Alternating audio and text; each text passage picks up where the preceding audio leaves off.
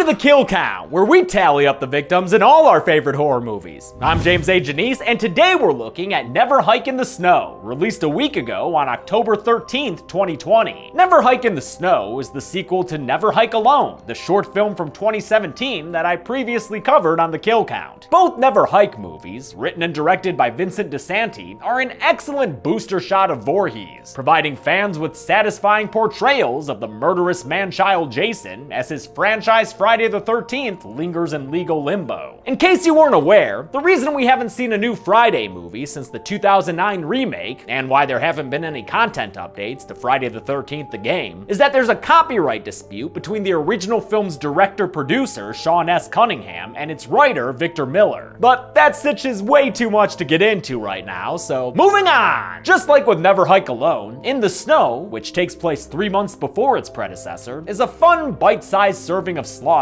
with the slasher subgenre's most famous standard bearer. Played mostly by the 6'3" writer-director Vincent DiSanti, the Never Hike Jason, known as Ghost Jason, has already earned himself a place among the best Jasons, alongside Kane Hodder's hulking debut in Part 7, Ted White's muscly masked man in the final chapter, and CJ Graham's expressive portrayal in Jason Lives. He's the one that all you weirdos keep commenting, quote, got mad cake. Speaking of Part 6, while Never Hike Alone mostly referenced the original film, Never Hike in the Snow is closest in connection to Jason Lives. That film's Tommy Jarvis, actor Tom Matthews, is no longer a quick cameo at the end of the short, remember me, asshole? But instead the top-billed actor. And standing opposite him, aside from, Jason, is Vincent Guastafaro returning as Rick Colon, now the sheriff of Crystal Lake. In case you forgot, he was the deputy in Jason Lives, the one with the laser sight gun. You bang. Yeah, you bang. But even though it's following its characters, Never Hike in the Snow is not the self-aware comedy that Part 6 was. It's instead a tight 20 minutes of tension with some very good kills. How many? Let's find out. The movie begins with a yellow-coated teenager running frantically through the woods. I love the long shot showing how much actor Cortland Gordon was actually booking ass here. Great stamina, dude. Mark Hill uses his fob to find his car, like he was lost in a Kroger parking lot, but right when he finds it, a big boy in a hockey mask steps out from behind a tree. Oh no, and he's working with ranged weapons now? He ain't proficient in those. But Jason must have leveled up since we last saw him, because he's able to shoot an arrow that perfectly takes down his target. With Mark incapacitated, it's slashing time, so Jason takes his axe and slams it right into Mark's mouth. It's a real bloody mess, especially in contrast with the white snow, which is part of the reason why many fans have wanted a snow-based Friday the 13th for so long. Thanks for delivering, Vinny. And also thanks for delivering Nora Hewitt, who headed a team of effects artists that made this incredible gore. Can't say the badassery is too surprising though, given that Hewitt is a graduate of Tom Savini's effects school and was the winner of Sci-Fi's Face Off in 2015.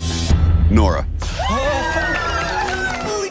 Hewitt and her team based their work off of concept art done by Bill Hunt, who was an effects artist on Jason Goes to Hell and friggin' Lord of the Rings. All these pictures will be available to view on the short film's Blu-ray, by the way, due out in December. Heads up for my photosensitive meaties, cause this film's got one blinky-ass title card, complete with legal disclosure. Mark's bloody murder scene is found by Crystal Lake Sheriff Rick Colon and his deputy Alan Mabry, played by the film's stunt coordinator and Jason's stunt double Brian Forrest. He also did stunts in Never Hike Alone. Colon says he's gonna go break the news to Mark's mom, and in the meantime, Deputy Mabry needs to clean up his room, or clean up this crime scene, even though that's not exactly protocol. Why don't you just do what I ask, and then beat it? Sheriff Colon visits Mark's mom Diana and tells her that her son is missing, earning a reaction like she was stuck in the sunken place.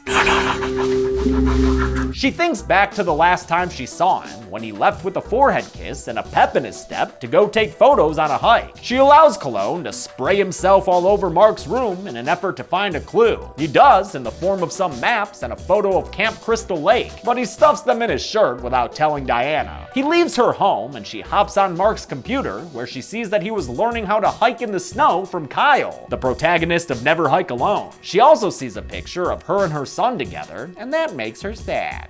Wonder why he had it open in Photoshop though. Yo, and name your layers, dog! Although Mark is currently a frozen corpsicle, we see that when his heart was still pumping blood, dude was all about photo documenting the defunct Camp Crystal Lake, and the last picture he took was of an angry Jason Voorhees. Yes, Jason, that's called a photograph. See, you could take that file and send it to— well, never mind. You know what? It's fine. It's not like Jason has any friends or family, other than his dead mom, who he sometimes hallucinates as his young, hot mom.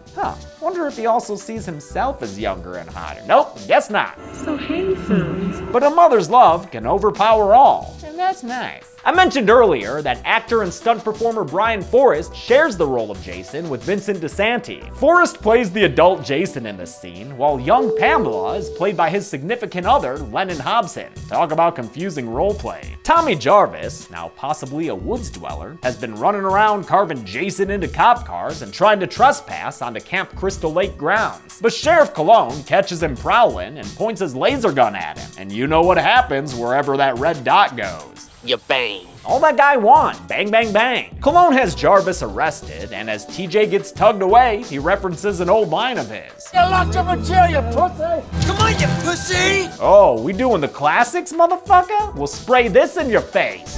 You bang. Wanting to know more about Jason, the name that Tommy carved into his car hood, Deputy Mabry goes to the Crystal Lake campgrounds even though Cologne told him to go home. He first person looks around, and though he doesn't find any cyber demons, he does discover that Jason keeps a couple of spare masks on hand, including one with the blue chevrons worn by Roy Burns in Part 5 A New Beginning. Mabry's just about to leave when he notices a light on in one of the buildings. When he heads inside, he finds the light coming from some candles situated around a severed head, with the bald figure sitting silently in front of it. Mabry sees Mark's corpse and orders the figure to put his hands on his head, the one attached to his neck, not the one on the table. But then the power goes out from, not sure actually, Jason's zombie powers? When the lights come back on, Mabry's all alone. Oh, never mind. Jason just blew that guy's head off. Holy shit. You a wild motherfucker, Jason. Then the credits start playing and I'm like, what the fuck? I want to watch more. But I guess that's why they call it a short film. Some folks have a strange idea of entertainment. How many kills was tall-ass Jason able to get inside this short-ass film? Let's find out and... oh shit, what was I supposed to say there? To the numbers, James. To the numbers. That's right, Severed Head Mom. Thank you. She's the best.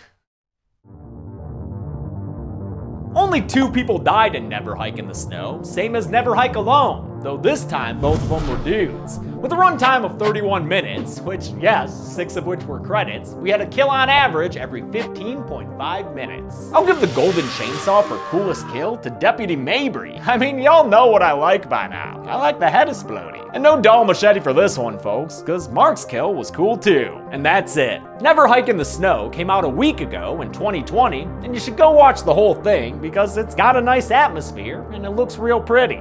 Until next time, I'm James A. Janice.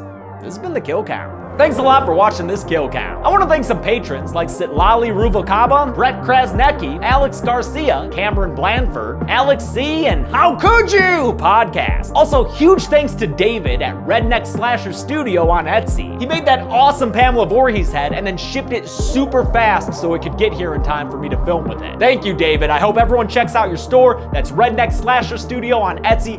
Fucking awesome work, man. Thanks, everyone. Be good people.